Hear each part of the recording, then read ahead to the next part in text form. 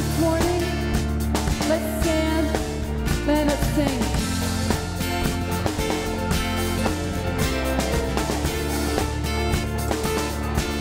You called us into darkness. You reached out to save us. You conquered the grave. You crossed the divide. Lost in our sin. You made us alive.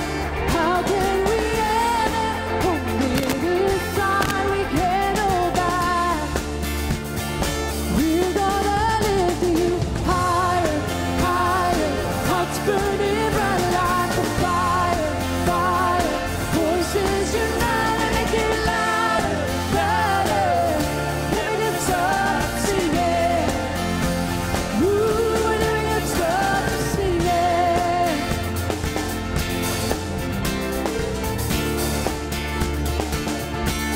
You're set free, no longer bound in chains. You rescue me and call me by name. You conquered the grave. You crossed the divide. Lost in our sin. You made us alive. How can we ever hold it this time? We can't hold back. Yeah. We're gonna lift you higher, higher. Hearts burning bright like a fire, fire. Voices unite and make it louder, louder. Never gonna stop singing. Ooh, we're never gonna stop. Higher, higher. Hearts burning bright like a fire, fire. Voices unite and make it louder, louder. Never gonna stop singing. Ooh, we're never gonna stop singing.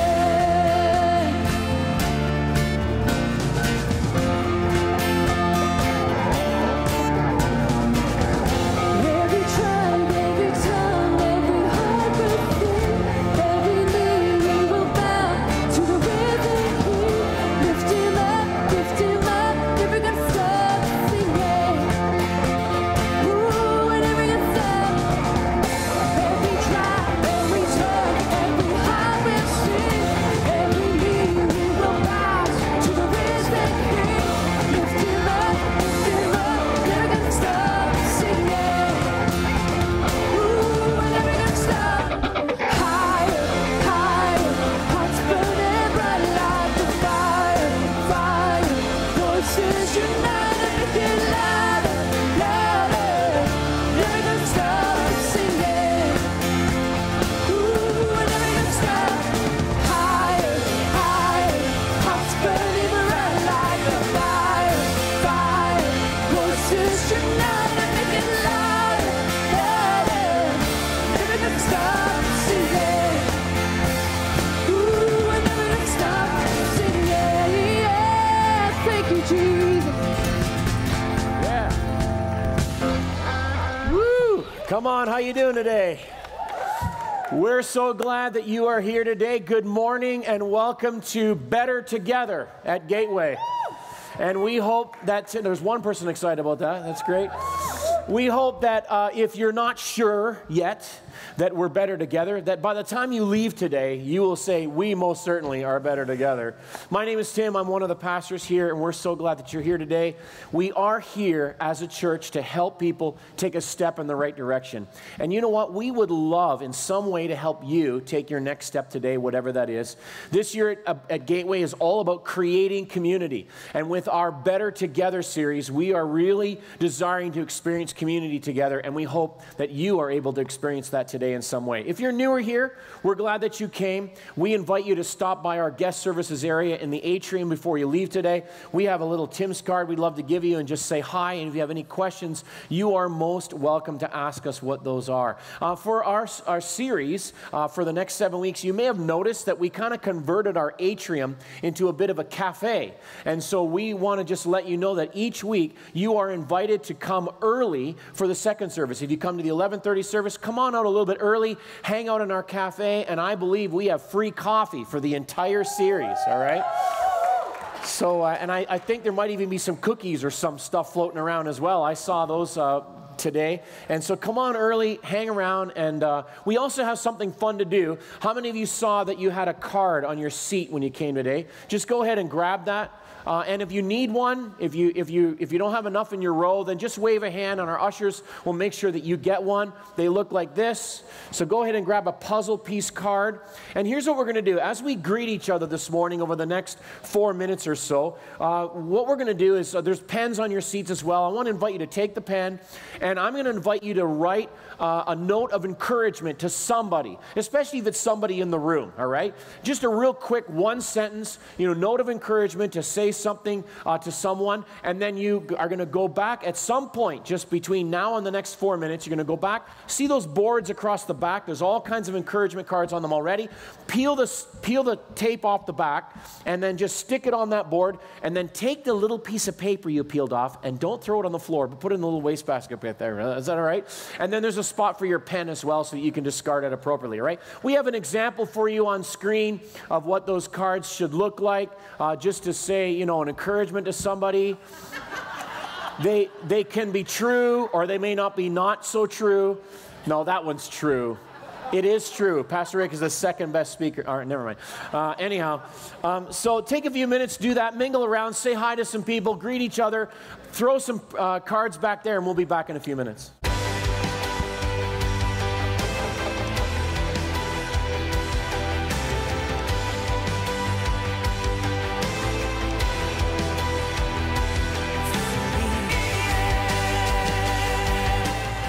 Okay, while you're finishing up, we're greeting with each other. We're going to do a selfie. Okay, so I need everybody to stand up, get in the middle. Come on, we're going to do a selfie. I'm going to hold it up right here. Oh, I got my wife beside me. Isn't that nice? Okay, anybody wants to get in on the selfie? I think this is the first time in my life I've ever done a selfie. Second time. Yes, second time. Was first service. I forgot about that. Yes, I am 50 years old. I've never done a selfie, all right? Are you all ready? Yeah. Everybody say better together. Here it comes. Oh, it's coming. Is it coming? Yeah, oh, it's coming. Okay, wait, it's coming. Oh, I'm holding it now. Here it comes, and okay, I'm holding the button as hard as I can. Oh, here it comes. Yeah, the faces. Oh, yeah, okay, is it getting the there? Woo!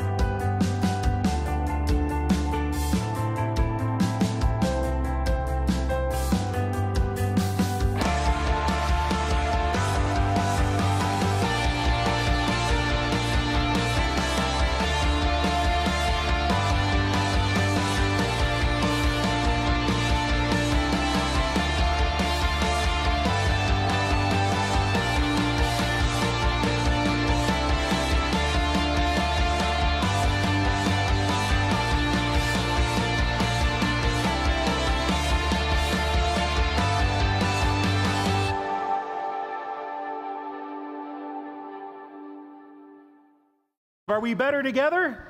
Absolutely, we are. And we got an opportunity for you to get involved in Better Together groups. And so we want to just let you know out in the foyer today, we've got books and DVDs and opportunities for you to get together in a variety of ways, expressions, however that works for you, into small groups or with one or two at a coffee shop or whatever, to get together in those small groups and just to encourage one another over the next 7 weeks. As well, to let you know, tickets for our daddy-daughter date night on May the 13th are selling quickly. I remember having these moments with my daughter, some of the most significant times my girls still talk about. I still remember being with you, Dad. So I want to encourage you, dads, you do not want to miss this. You'll make a memory with your daughters that will last an absolute lifetime. We're going to invite the ushers to come forward, receive your tithe, your offering, your giving today. We want to give with a heart of generosity. If you're new here today, generosity, we want that to be a marker of who we are at Gateway Church. We know that people are here today and some are having a great time. Others are not having so great a time. So we want to pray for you today, and we want to pray that God will encourage you. And some of you are here and you're saying, boy, if I just had Jesus with skin on. In other words, I just need someone to give me a hug. If somebody knew how hurting I was on the inside. We want to be sensitive to that. And there are those who are hurting in our family today. And so we just want to pray. So Lord, I just thank you for this wonderful day. We just praise you, oh God. But we also know that, Lord, for those who are having a great day, there's lots that are here not having so great a day. They're discouraged. They're down. They maybe had some bad news this week. Things aren't working out the way they had hoped and dreamed. So Lord, we want to just pray that you will just lift them up and encourage them and strengthen them. For those in our church family that are needing healing, Lord, we think of Kim, who's in the hospital right now. Lord, bless her, Father, strengthen her body. Lord, for Ren and his whole family, oh God, it's such a difficult situation, Lord. Lord, will you just make your presence real for that family, Lord, and strengthen them today. Again, Lord, for those that are here, Lord, would you just lift up their spirits and let them know that they're not alone, that you're here with them. In Jesus' name, amen. God bless you in your generosity today.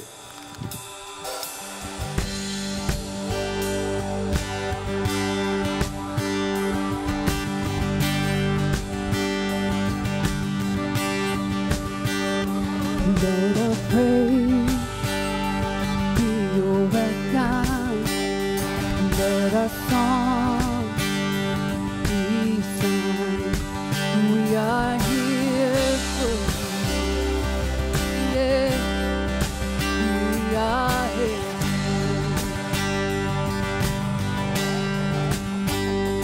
Let your breath come from heaven. Fill our hearts with your light. We are here for you. Yes, we are Jesus. We are here for you. Let's stand and let's sing this this morning. To you our hearts are open. Nothing here is hidden. You are our desire.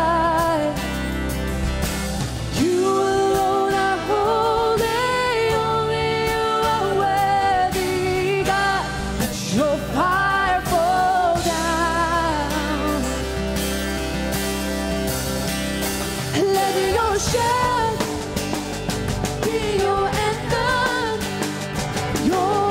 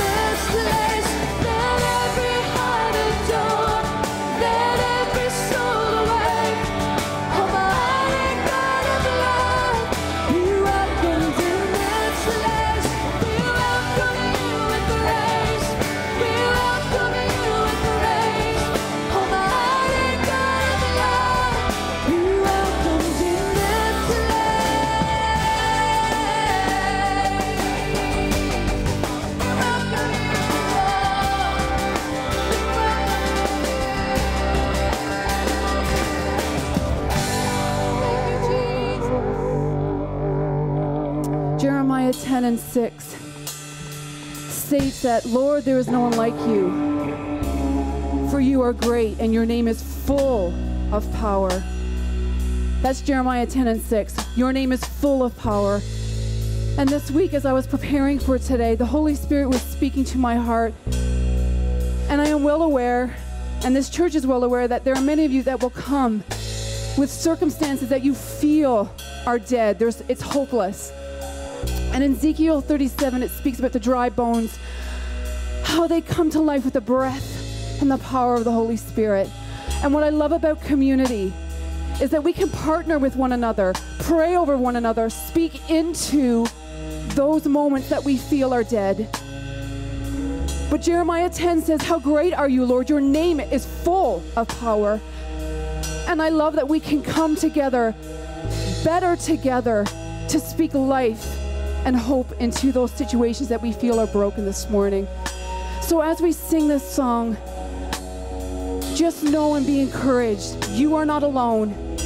And we as a community will help speak life into those situations where you feel are dead this morning.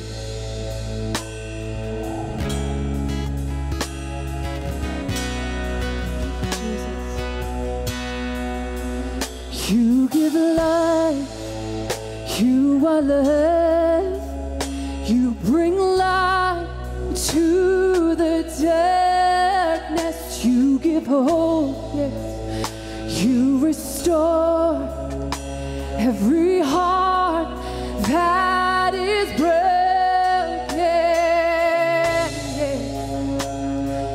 Great are you, Lord. It's your breath in our lungs, so we pour out our praise. We pour out our praise. It's your breath in our lungs, so we pour out our praise to you only. Yeah. 'Cause you are great, Lord. You give life, you are love, you bring light to the darkness, you give hope, you restore every heart that is broken. Great are you, Lord. It's your breath in our lungs, so we pour out our praise. We pour out our praise. It's your breath in our lungs, so we pour out our praise.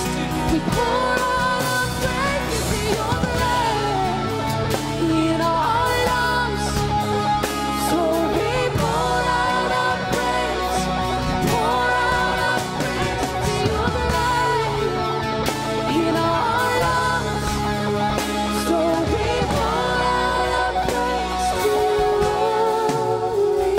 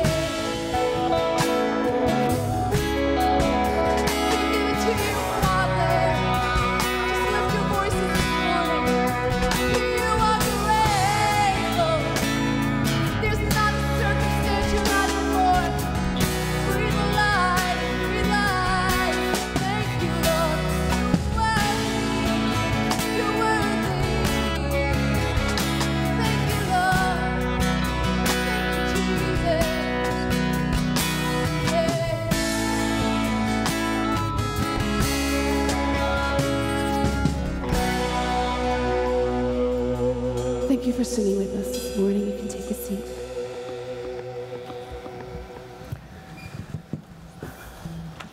Thanks, team. It's an incredible thought, hey, to think that the very breath that we have in our lungs is because God has given it to us. Everybody welcome Michelle. Come on. All right. I'm going to give this to you. I'm trusting you with it, okay? Okay. Is that all right? I'm good with Is that safe? Yeah, Okay, safe. good. I'll be good. We have invited Michelle to come and talk to us for a couple minutes this morning because in the spirit of what it really means to be community and what it means to be better together, many of us have experienced different things in our lives, and I'm going to ask Michelle a little bit about that. And then to just tell us a little bit of what she experienced with regard to community. So, Michelle, first of all, just tell us kind of what's been going on in your life a little bit in the last little while. Okay.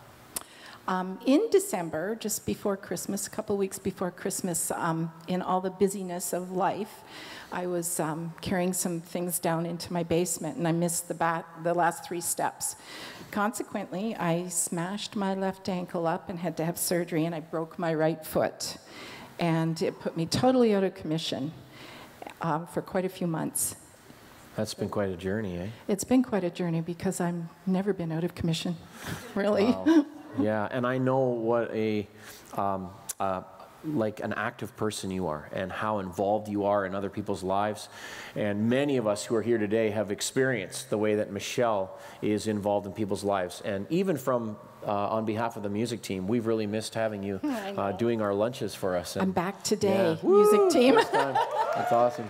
And we're really glad about that. But so tell us a little bit more of what you experienced after that, like in the context or the theme of community. What is it that you experienced? Okay, well, what I experienced immediately was my church family gathered around me.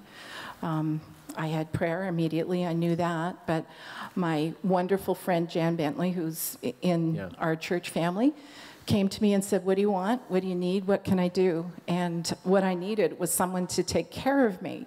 My husband went to work during the day. He works out of the country, so to be home, I needed somebody after he left. So she put out a call, and I had people scheduled at my house at 2:30 every afternoon, at dinner time, and in the evening to come and get me into bed. Wow. If that hadn't happened, I wouldn't have been able to stay home. I couldn't have gotten to the washroom. I couldn't have eaten or had a cup of tea.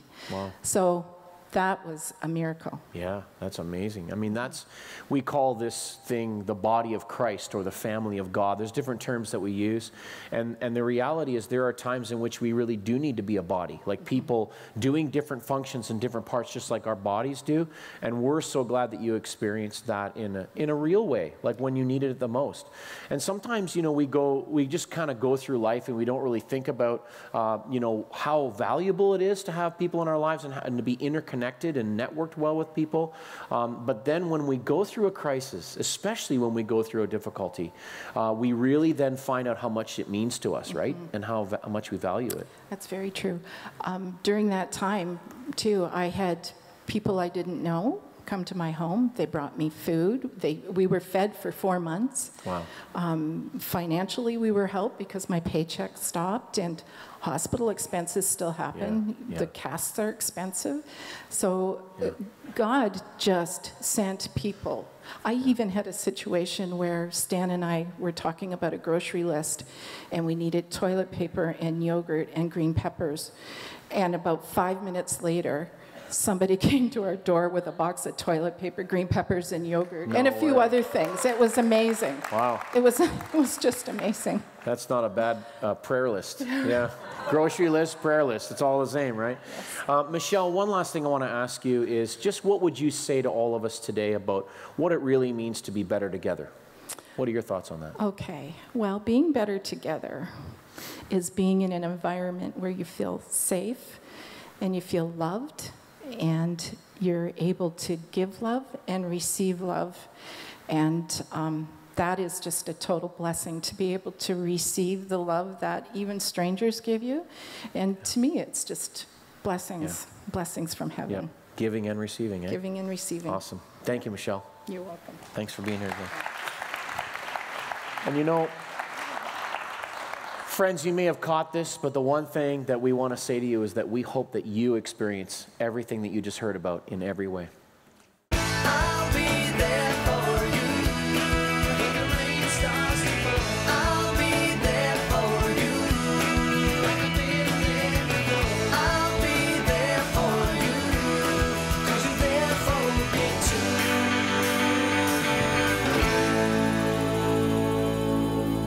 Wow, I need a water fountain to jump in or something, man. Good morning. How's everybody doing today? You doing good? Welcome to our series, Better Together. Not only is it our series, but it's our year-long theme. And it's our passion. It's our passion here at Gateway. If you're new, it's our passion to come to grips with the notion that we're better together than we are on our own. We want all of us to become a we. We want all of us to become a we. Each one of us needs to be a we. The we in We Are Gateway. Better together. To know and be known by God and to be known by each one and to fit in. To find a place at the table. I don't know about you, but in my house, I have a place. I have a spot. This is where I sit at the table. You know what I'm talking about here? You all have a place at the table where you sit. That's kind of your spot. Well, I have a spot at my place, and I know that you have one too. Well, I remember a number of years ago when Gabby first started dating Sam. Most of you know that he's now my son-in-law. And I remember the first time that Gabby said, "Dad, I'm going to bring Sam over supper. Is that okay?" And I was like, because I knew where this was going. And I was like, okay, yeah, he can come over for supper. So Sam comes over for supper, and he sits in my spot.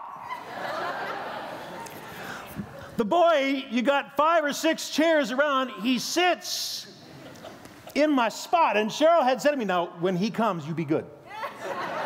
You be good to the boy. I was like, okay, if I have to, I'll be good to him. But he's sitting in my spot, and I'm like, and I don't know what to do with this. And finally, Gabby, so graciously, because she knew that he would soon be eaten, that you're in Dad's spot.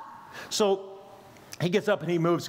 Guys, if the first time you go over to a girl's house for supper, if you want that first supper to not become the last supper, don't be sitting in Bubba's chair. Don't be sitting in that chair.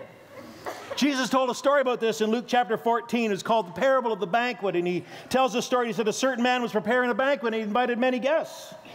And at the time of this banquet, when it was all ready, he said, come, for everything is now ready. But those who had been invited began to make excuses. One bought a field and says, I got to go look at my field. I can't come to your party. I got to go look at my field. Excuse me. Another said, well, you know what? I just got married and I can't. I'm tied up. I got things. I got stuff. So he couldn't come. And then another one said, well, I bought 5 yoke of oxen. I got to tend to my new yoke of oxen. And so, you know what? I just can't do that. Excuse me. The servant comes back and he reports to the master all of this, and the master got very, very angry, and he said, well, you know what? I want you to go out into the streets, and I want you to gather the poor, the crippled, and the blind, and I want you to bring them here. Compel them to come and to eat. The servant goes out, and he invites them all in, and there's still room, and so the master then says to him, I want you to go out into the countryside then. I want you to go out into the roads, into the country lanes, and compel them so that my house will be full, so that my table will be full. Don't you all want a place at the table? I mean, think about it today.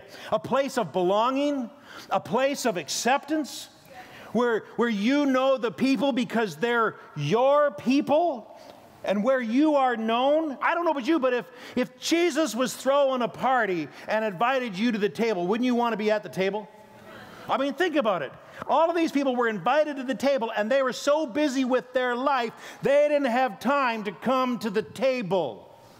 If Jesus invites us to the table, how many think it's important that we would want to come to the table?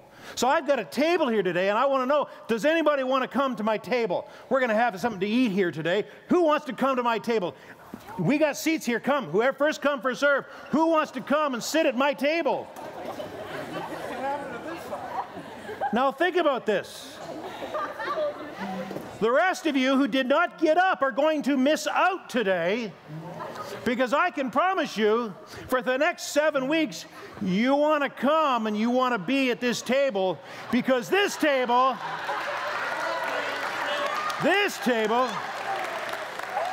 yeah, this table is going to eat Cinnabon while you all watch. Let that serve as a reminder. Let that serve as a reminder. When Jesus invites you to the table, you better come. You better come. That's what this is all about today. I want you to understand today that Jesus is inviting us to the table every single day, and it's called community. To gather together in community where we can know and be known. Now, this past week, I just flew in yesterday. I was at a conference all this week, and it was a really unique conference where I was able to be with some of the biggest communicators and the best church leaders in North America. And I was there for a week, and it was a smaller, intimate conference that I was able to sit at the table with some very significant leaders. So I was sitting with Andy Stanley. I was with Bob Akoff, John Akoff, who's on Comedy Central. Some of you may know of Lecrae. I was with Lecrae. Just saying. Bob Goff, comedian. Like, I was with some of the biggest names, and I was at this smaller group so that we could have an intimate conversations with these gentlemen. It was a unique experience for me because we could ask personal questions. And so here I am at these tables with all these great leaders, and I got to admit to you, I was a little nervous. I mean, nobody wants to ask Andy Stanley a stupid question. I mean, if you're going to ask a question and you're in front of all of the best leaders and you get a chance to ask a question, then you want to make sure that you ask a smart, intelligent question. And so I'm thinking about this, but I don't want to miss out on an opportunity. I'm never going to get to this table ever again, so I don't want to pass up my chance to ask a question. So I'm thinking about coming up with my very best question. I'm thinking, oh, this one's going to be profound.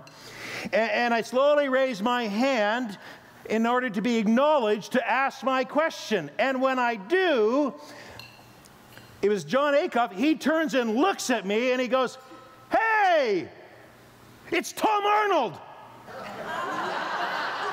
In front of everybody. "Hey, everybody, look, Tom Arnold's in the room."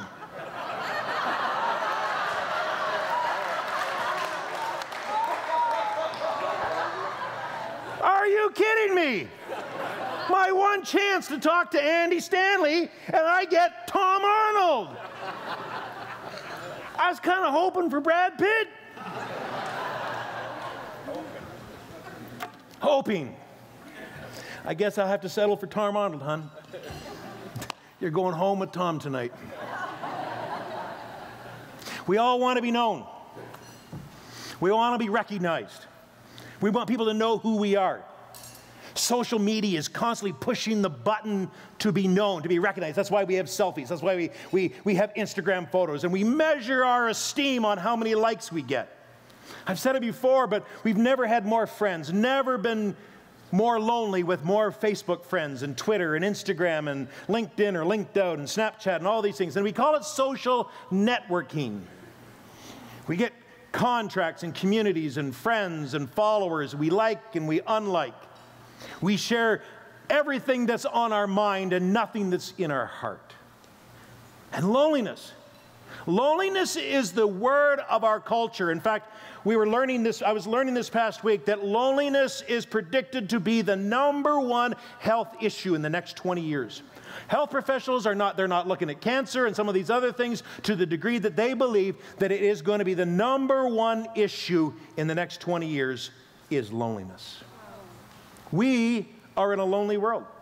And this loneliness of ours is not a flaw.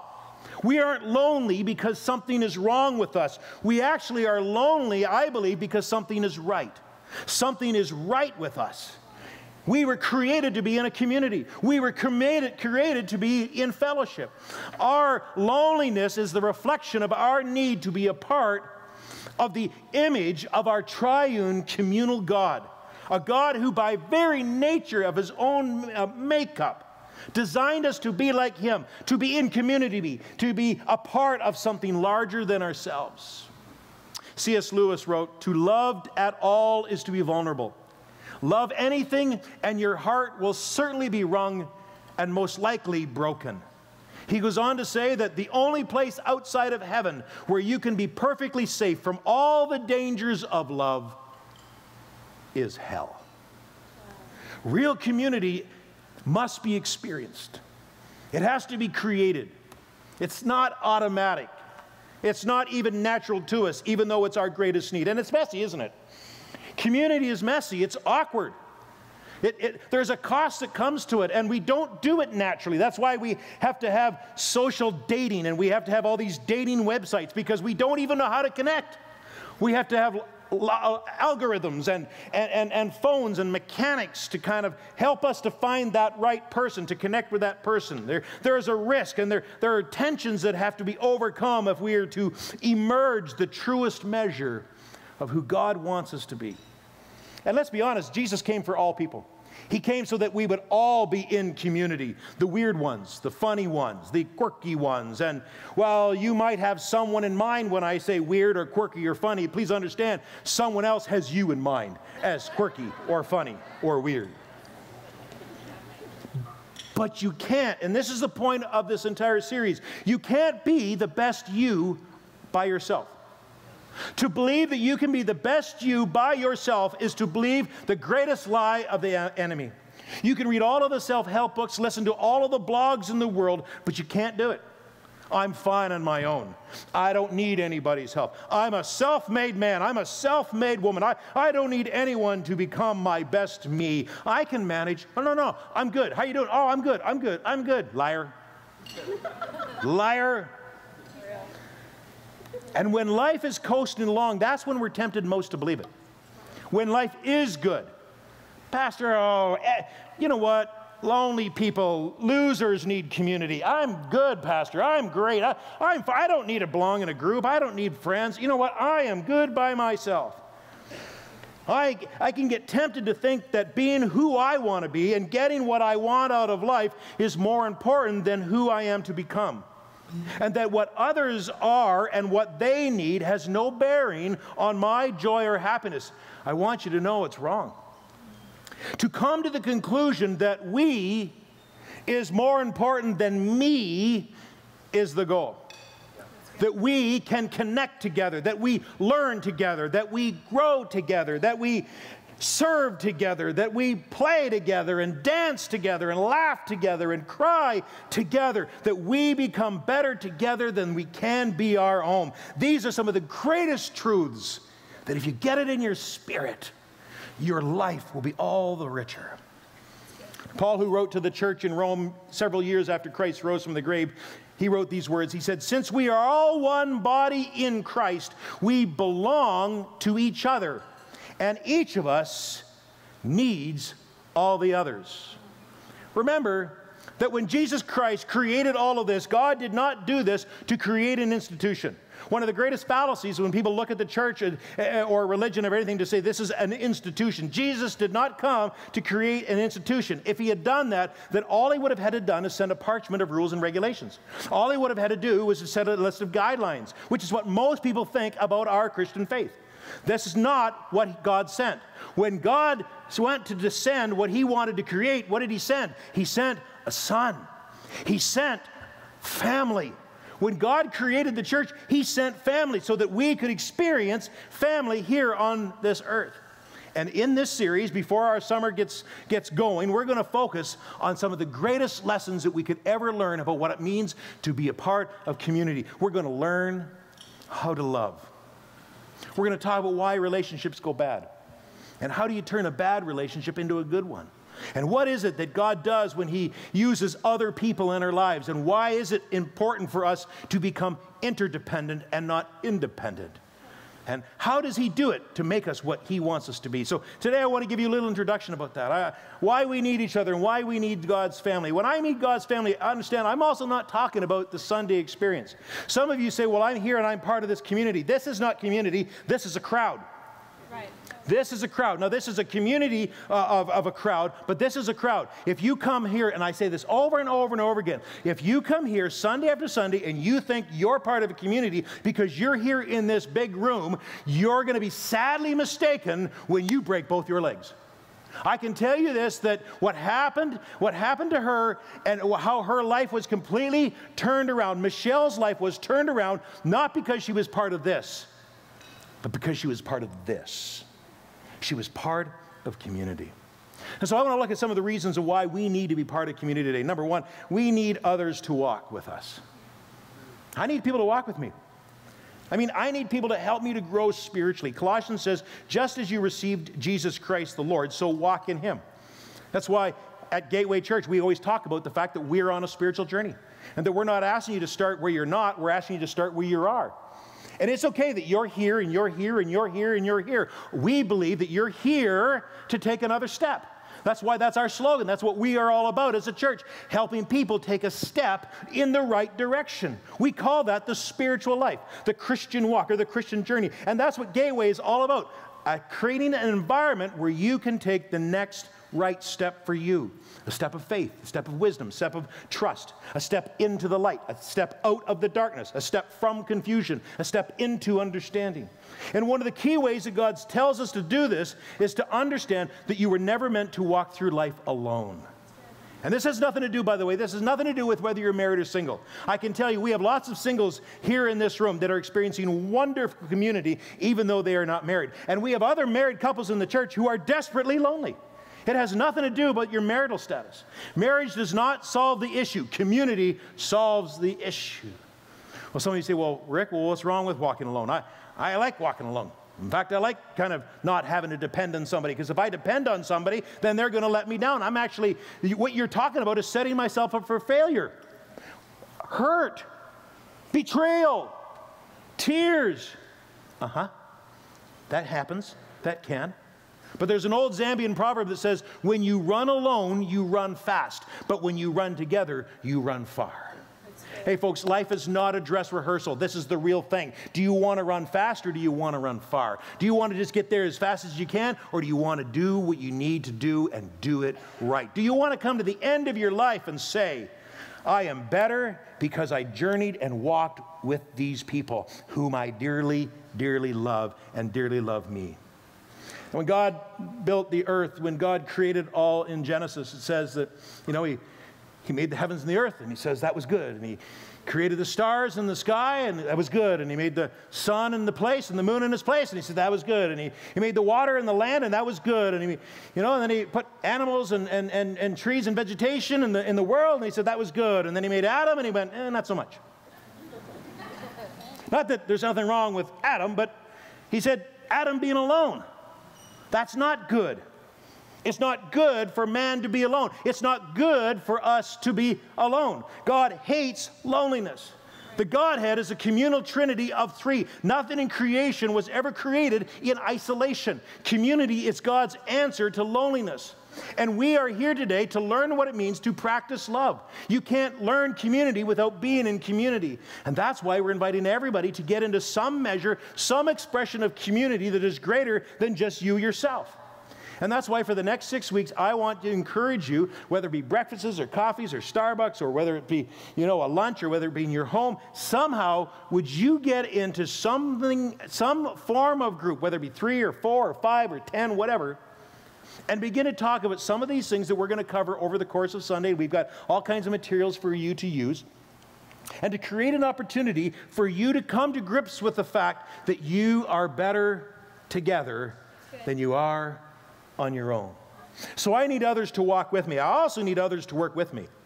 You were put on this earth to do a good work. That's what Ephesians says. God made us to do good works, which he planned in advance for us to do. Before you were ever born, God decided what talents he was going to give you and what abilities, what natural abilities, desires. He knew who you would be born to, your parents, and how you would be born and what your life was like. And anytime you use your gifts, your talents, your abilities, your gifts, whenever you use those the way God wired you to help others, you are doing good works.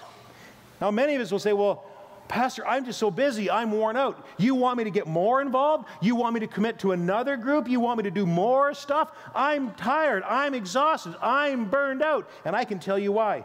If you're tired and you're burned out and exhausted, there's only a couple of reasons. One, you're trying to do too much, and number two, you're trying to do it by yourself. The only reason why you're tired and burnt, when you say, oh, I'm just so tired and burnt out, I got time for friends, and I got time to get involved in this, and I don't have time to help the poor or help those who are going through struggle, I don't have time to volunteer in the church. There's only two reasons. You're doing too much and you're doing it by yourself. Because when I do something that is kingdom building, when I do something that is life-giving, when I do something when I'm in partnership with others, it is not exhausting, it's energizing. It is energizing. It creates strength. It creates enthusiasm. When you do something together with somebody and you do something that is bigger and better than yourself, it will give you life. It will give you energy. It will give you strength. And God has called Gateway as a church to serve. It's in the fabric of who we are.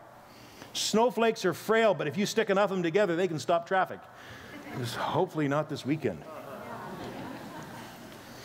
Community is God's answer to fatigue. I'm too tired. You're too tired because you're doing too much and you're doing it by yourself. But you do something that is kingdom building and you do it with others, it will not tire you out. It will encourage you and strengthen you. I need people to walk with me in my life. I need people to work with me through life. I also need others to watch out for me in life.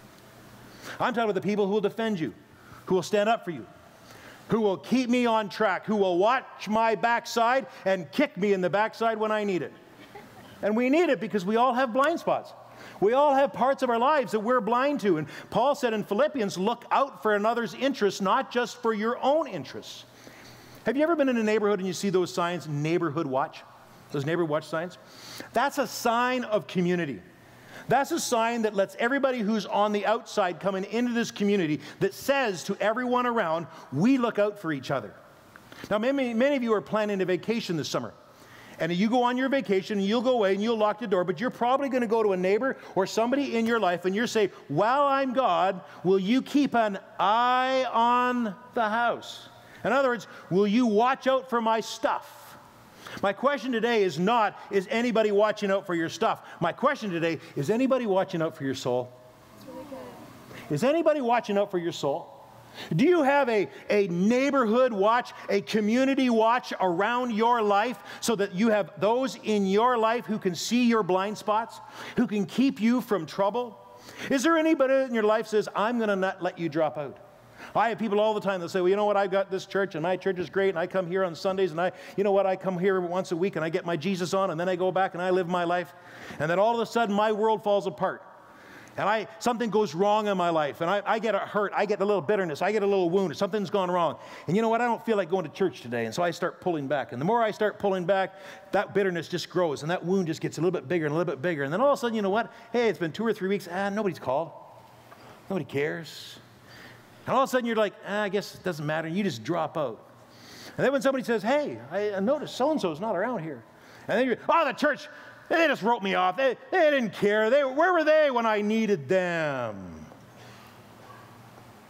You don't have a neighborhood watch on your soul. You have to invite this in to your life and say, hey, when I have a problem, when I'm gone, when I get hurt, keep an eye on my soul. Keep an eye on my pain. Keep an eye on my tears. Keep an eye on my tough time, because I don't know that I can make it on my own without you. When sin trips me up and I fall on my face, where are my friends then that will gather, not condemn me? I'm already condemning myself. I need somebody who will love me and restore me. I don't have time to be in a small group, you say. Well, okay. And besides, small group, intimacy, it's a little creepy. Yeah, it is a little creepy. It is a little risky. It is a little messy. It's a little awkward, and it doesn't always work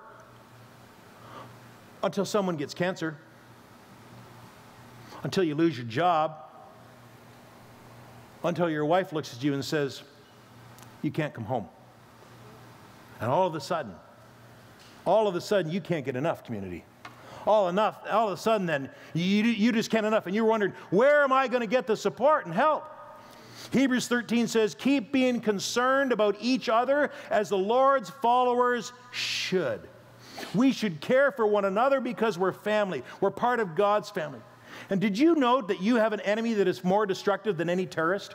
You have a personal enemy today, and sometimes we don't talk about this enough in the church, but you have an enemy, and his name is Satan, and he wants to mess up your life. And every day, his number one agenda is to mess with your life. He wants to steal and kill and to destroy. He wants to ruin your relationship, destroy your hopes and dreams, and kill everything that you hold to be valuable. And every single day, God has given you weapons to stand against the attack of the enemy. But I can tell you this, and I'm not going to get into all of them, but I'll tell you this. One of the most important weapons against the enemy of your soul is the church.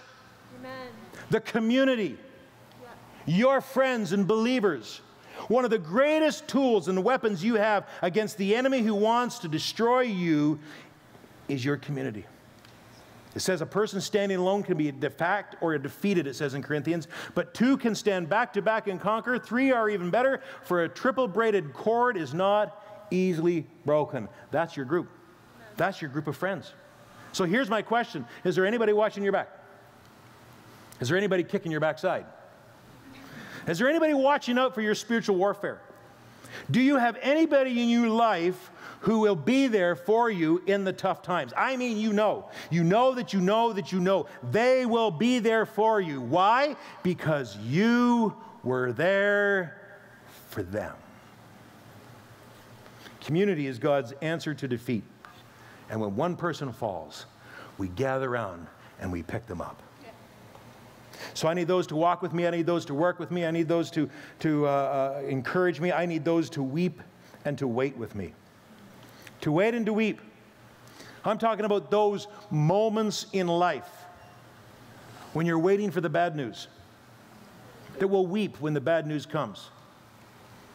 I need people with me in that inevitable crisis of life, when tragedy hits.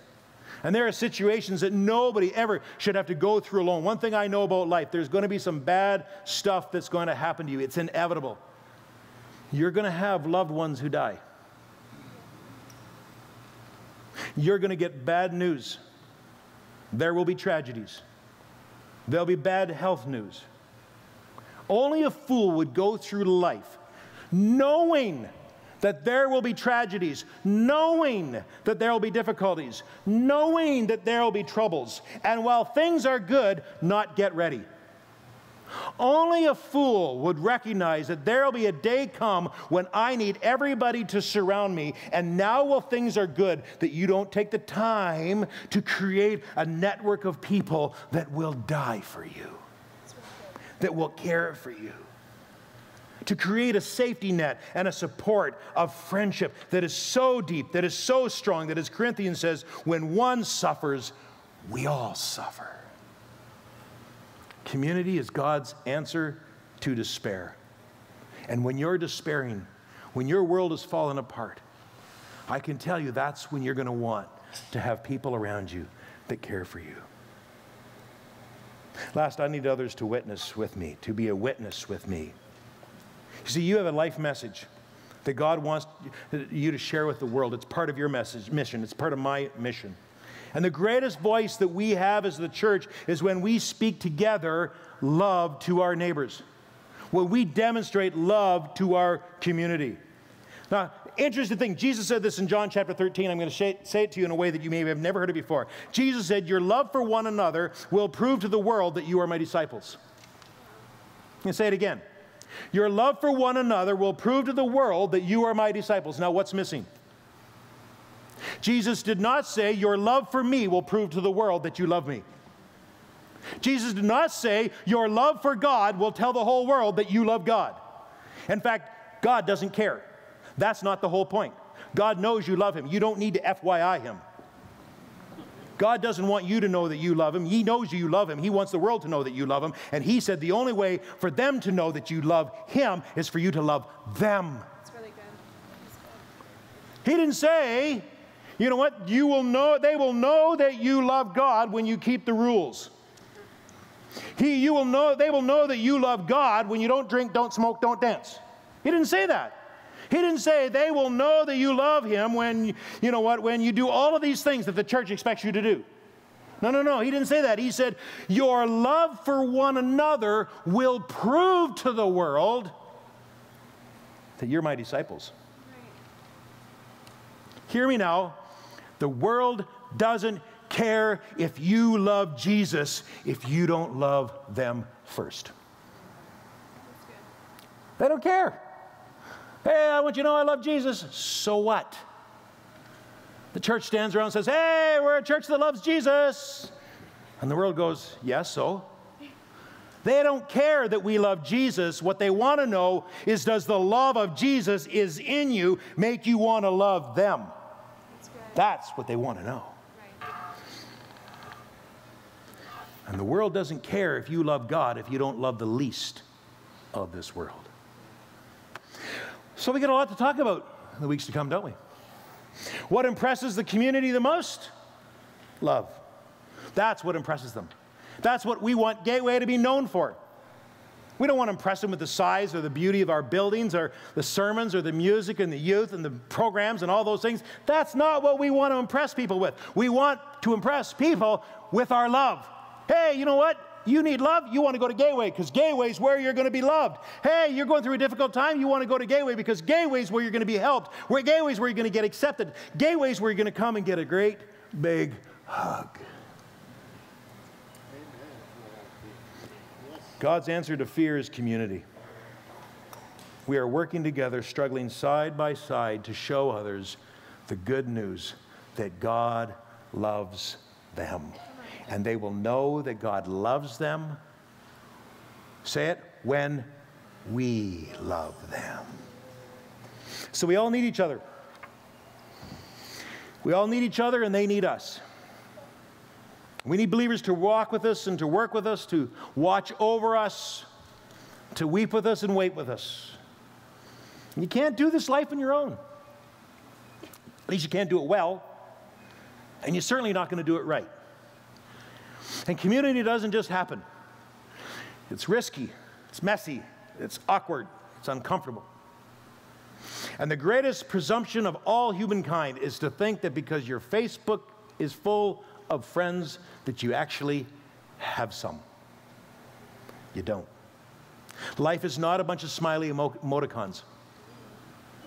And we cannot experience community until we're actually in community. Amen? It's going to be a fun 6 weeks. Father, I just pray for everyone that is here today. It's time for the church to be the church. For us to be known for no other things other than our love. If they know that we love them, we prove that we love you. And it begins in our hearts. Because, Lord, we don't always love everybody. And we have hang-ups, and we have struggles. So if we can't love in here, we're not going to love well out there. So, Lord, here's the place to practice. Here's the place where we love. And we love where? Lord, we want to love at the table. We want to love at your table. We want to gather together and experience your love at the tables in our homes, in our lives. People that will have our back. Those who will kick us when we need it. Those who will love on us when we're discouraged. Those who will journey with us, walk with us, with long suffering. And though we mess it up, we get back up. We mess it up and we get back up. We mess it up and we get back up. But we don't get back up alone. We get back up with those who are with us. And I understand that for some of you here saying, you know what, I want this. This resonates. I don't have this. If that's you today, it's real simple. All you have to do is say, God, I don't understand all of this. I just know what I don't have. Just tell him that. But I do want what I've heard today. So come into my life. The stuff I don't get, I just leave with you. The stuff I do get, that's what I want. That's all it takes. Lord, forgive me. I'm here. Take me, the good, the bad, and the ugly for what I am. And the rest, you and I will figure it out one step at a time. But I need to walk with somebody, Lord. In Jesus' name, amen. I hope you all prayed that prayer. I hope to every degree you all understand. None of us have this figured out. That's why we're the church. We're learning together. We're walking together. We're working together. And together, we'll love on one another even better. Amen? Amen. Before we leave, we're going to have a couple of questions that I just want you to take just 3 minutes. Just 3 minutes. Because again, I want to encourage you to have some transparent conversations. So with the people that you're around, just a couple of questions. One, based on everything that you've heard today, what do you need others for most? What is it you need? You don't have if you don't ask. So what is it you need most? And this week, I'm not asking you to run a race. What's one step? What's one thing you can do this week to enrich your life in community? We'll be back in just a few minutes.